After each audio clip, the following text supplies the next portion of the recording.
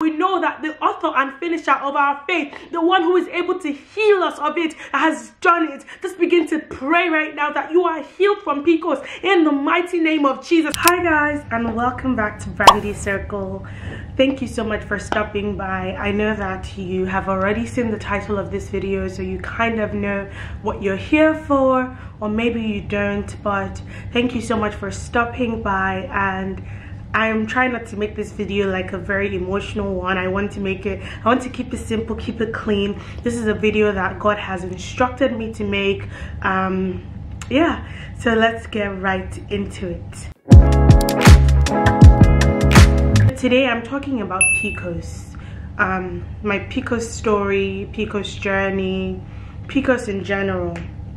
PCOS is polycystic ovarian syndrome, polycystic ovary syndrome, however you want to put it. It's a hormonal disorder common among women of reproductive age. Women with PCOS have infrequent or prolonged menstrual periods or excess male hormones known as androgens. So I'm making this video today as a faith action. God has directed me today to create this video not just for myself, but for every other woman that is going through the same thing. Our healing is now. If you ever see me looking down, it's because I'm looking on my iPad where I took notes just to keep myself on track so I don't go off a lot. So Heavenly Father, oh Lord, I bring you into this video today, and I just pray that, you know, everything that you would have done today will be done in the mighty name of Jesus. I pray that my words are accompanied by you, oh Lord, that it is not me who's speaking, but you who's speaking through me in the mighty name of Jesus. Thank you, Heavenly Father. Thank you, Blessed Redeemer, for in Jesus' mighty name we have prayed. Perfect, so let's get right into things. So I came into Canada in 2015, and prior to 2015 I've had very normal periods. And mind you, I started getting my period at age 11 and I came to Canada at 16. So for 5 years I had very normal periods, no issues, month to month, normal, you know, maybe slightly heavier flows at the start of the week, and then towards the end of the week I had normal to low flows, normal.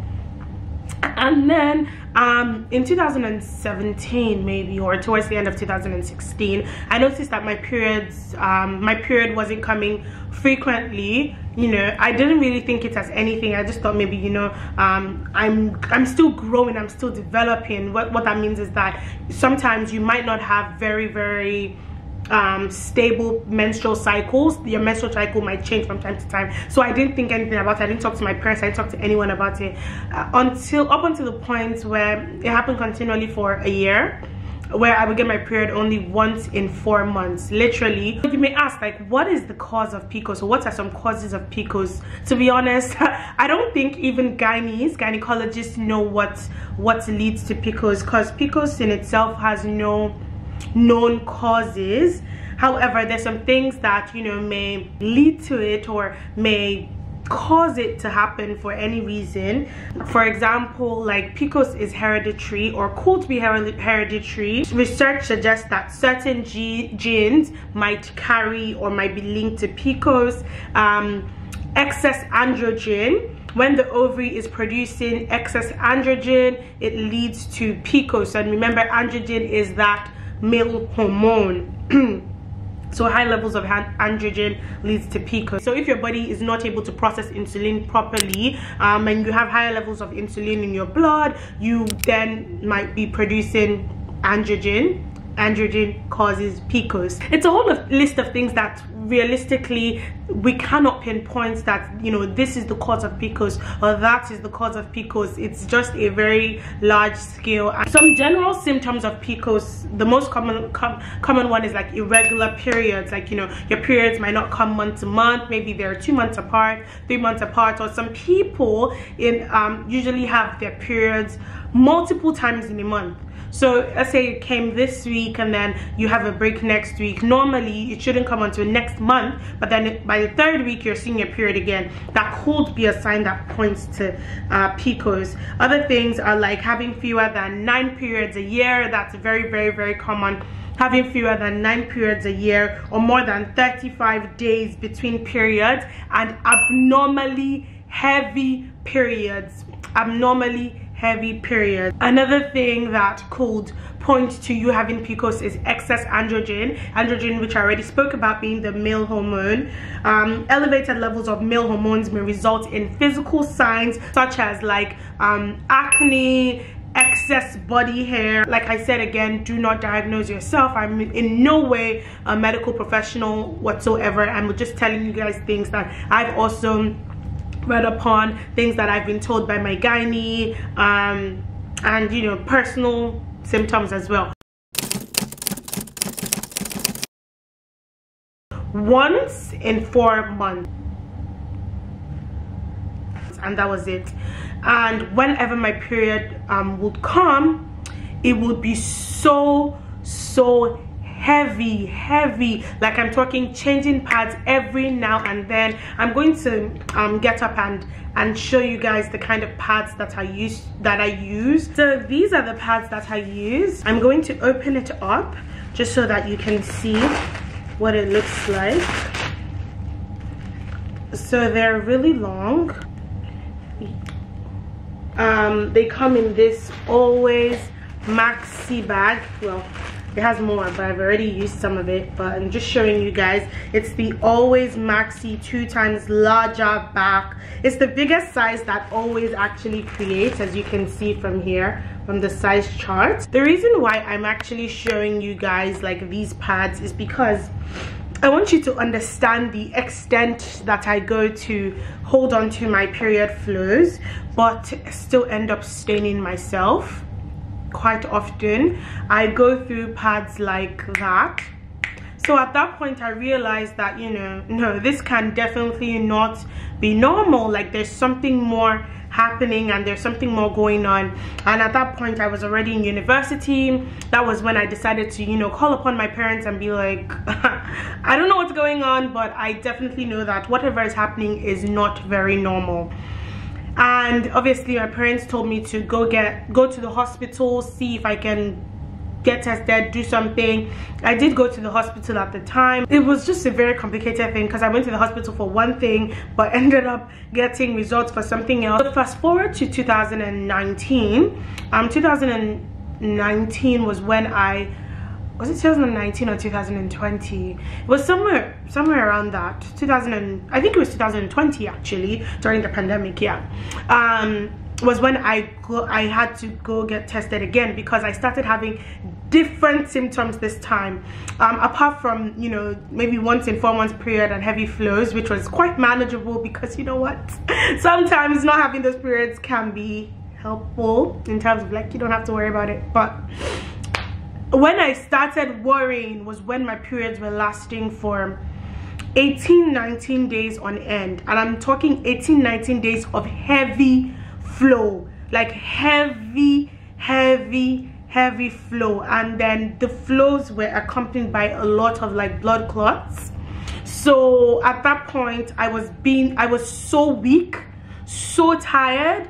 It's like my body is losing so much hemoglobin. I was bleeding like a lot, and at that point my parents were just like, no, we need to find out what's going on. You can't keep bleeding like this. This is not healthy. I went to the hospital. They referred me to a gynecologist. If you know anything about healthcare in Canada, it is free, but the main problem is that with things that are free means that you have to wait long for it, obviously, because there's a higher demand than supply. So it takes time. The time between when I got my first appointment to when I eventually saw the gynae was probably maybe 3 months. I'm not sure. It was very long, and it got to a point that my parents were like, you know what, these results are taking forever. Come back to Nigeria. But before I went back to Nigeria actually to get to see my gynecologist in Nigeria, I was actually able to get my results out, and they diagnosed me with PCOS. And obviously with the time between the diagnosis and, you know, what to do next, it was just taking too long. So I eventually went back to Nigeria. Obviously in Nigeria there's private healthcare. Back to Nigeria, and I got diagnosed with PCOS again. So that's just one of the symptoms that I had. The next symptom that I noticed. This also started around 2017, and that was rapid weight gain. I was eating less than what I would even normally eat, but I would still be gaining weight. And the thing about weight gain is that people don't know people don't know that this is not normal, or this is beyond your control. A lot of people talk, obviously, when you know that you're trying, but there's really nothing that you can do. And then if you're trying to lose weight with PCOS, it's almost 3 times as hard to lose weight than someone that doesn't have PCOS. So that's honestly these are things that I've pretty much moved past, and it's not really bothering me at all. I try my best to eat as healthy as possible. Obviously, it's not always easy, and then you find that you are going on one diet after the other, it's almost like you are diet hopping, just trying to find what works. And after a few weeks, you're tired of it, you just want to eat, and you're like, oh, this is not even my fault, can I just rest? And it's a whole cycle, and it's really not easy, but we are healed today. The whole point of me saying all of this is to say that our healing is now. As for anyone that's currently watching me right now, our healing is now. We're going to have a little prayer session at the end of this video. God needs to take this away, honestly, because I can't keep staining people's chairs, keep staining people's furnitures. I can't keep staining my clothes. You know how much of my clothes have been ruined due to like blood just destroying them. Oh my god, I just don't want to go into like too much detail, but like mattresses, clothes, other people's furniture, that one is the worst, because you have to keep apologizing like forever when you ruin it. And sometimes it's just like, you know, why do I have to deal with this? Like, I'm a child of God, I have prayed, but why do I have to deal with this at all? There are these particular birth control pills. I'll try to put it on the screen right here. That's what I was giving to use, and to be honest, it actually like made my periods regular. It regulated my periods very well. I was seeing my periods every month. I don't even know if that's a result of the birth control pills or if it's a result of me being in Nigeria, because what I realized is that whenever I went to Nigeria on holiday, I would actually see my period every month. Whenever I'm back in Canada, my period stops. So I did speak to my gynae about that, and he also mentioned that, you know, your environment actually plays a huge role on PCOS as well. And I realized when I'm in Nigeria, I lose weight. I don't know whether it's because my mom puts me on a really good diet, or it's the sun and the heat and everything, but I lose weight and it really helps my PCOS. I see my period normally whenever I'm in Nigeria, but when I'm back here, maybe it's the food, maybe I don't know what it is, maybe it's the weather, the environment, my periods just start acting up. So anyway, I was given BCP, birth control pills, to use, and made my periods quite regular. I still use them when I go back to Canada after the holidays. It did really help. The reason why I stopped using my BCP actually was because in the middle of my head here, like, I noticed that hair just fell out. So funny. I don't know if the birth control pills, like, because of like the way that it forces your hormones to do things just to make everything regular, and it's a lot of work on your hormones. I don't know if that's what led to the hair loss that I experienced. Obviously my hair is grown now. I cut off everything, cut off all my hair and started growing it again. Tap into every bucket of faith that you have right now, every bucket of faith that you have. I stopped using my birth control pills after that because I don't know, I just felt like that's not a permanent enough solution for me. I just need God to take it all away, and I know that he definitely will, because I'm the person that would lay hands on other people and they will be healed. And I know that I serve a living God, and I know that he wants to heal me of PCOS, as to why I'm making this video right now. The purpose of this video is to receive healing right now. So I just want you to pray with me right now. If you're watching this video, let's just if for any reason PCOS is something that you are dealing with, if for any reason you are struggling with PCOS, I say today that this is the end of PCOS in our lives, in the mighty name of Jesus.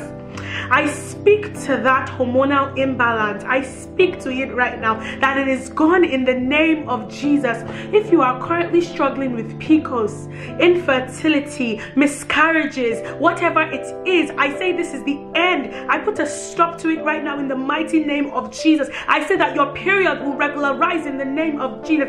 I speak today to your periods that they will become regular from this very moment in the mighty name of Jesus. I speak to that thing called PCOS, whether or not gynecologists, doctors, researchers, whether or not they know what causes it, we do not care, because right now we know that the author and finisher of our faith, the one who is able to heal us of it, has done it. Just begin to pray right now that you are healed from PCOS in the mighty name of Jesus. I also pray for myself right now. Brandy, begin to mention your name. Brandy, you are healed. Brandy, you are healed. Brandy, you are healed. You are healed in the name of Jesus. You are healed in the name of Jesus. Regular periods right now. Regular periods right now. I don't know. I just sent someone that's going through PCOS right now, and maybe you have a lot of acne. You have a lot of acne and it's really bothering you. I speak to you today that your face is wiped clear. Your face is wiped clear in the mighty name of Jesus.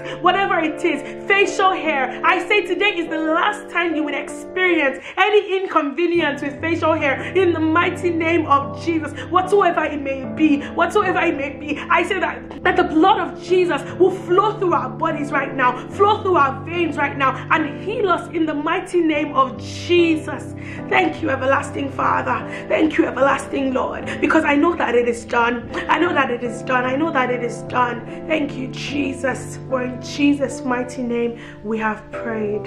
Amen. If you've made it to this point, I just want to say thank you. A huge thank you to you for watching up to this moment. I appreciate you. Accept your healing right now, because God wants to heal you. Thank you so much for watching, and have a wonderful one. Bye.